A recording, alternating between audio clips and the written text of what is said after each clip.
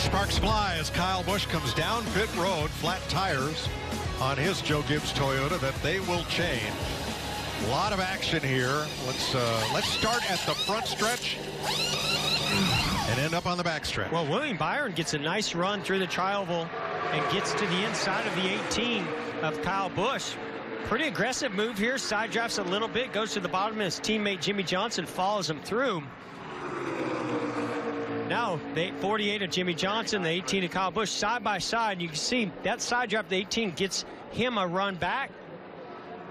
Right there, they make contact, turns the 18 around. You know, Jeff, it must be something going on with the nose and the tail of these cars.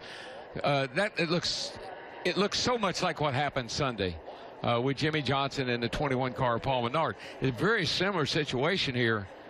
Well, I think there's a little bit different situation. I mean, it looked to me like Jimmie's car definitely came up and got into him. I agree. I agree. I don't see really much of a move on the 18 car of coming down.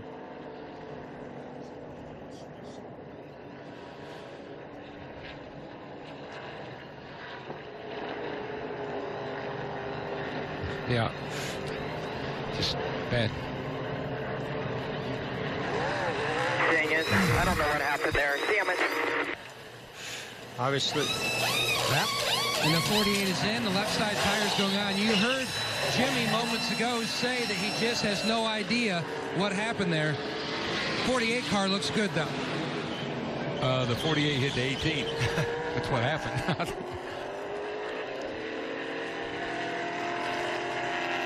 Kyle Busch, who's had 3 wins in his duel, goes spinning down the back straightaway off Jimmie Johnson's bumper. Got to see the video, of course, but I honestly don't know what happened there. It's been 4 minutes now. Pass it along. So, Mike, the only thing I can think of, it's the same incident that happened Sunday. There's something about that 48 car that when it gets to the quarter panel of the car it's trying to pass, it turns right. Well, here's Kyle Busch's response. Tell him I don't want to hear it. Use his eyeballs. That's twice he's done the same thing in 2 races. Simple. I mean, I tend to think this is a little bit different than on Sunday. To me, this car, the 48 car, definitely turned right and made pretty significant contact with the left rear of that 18 car.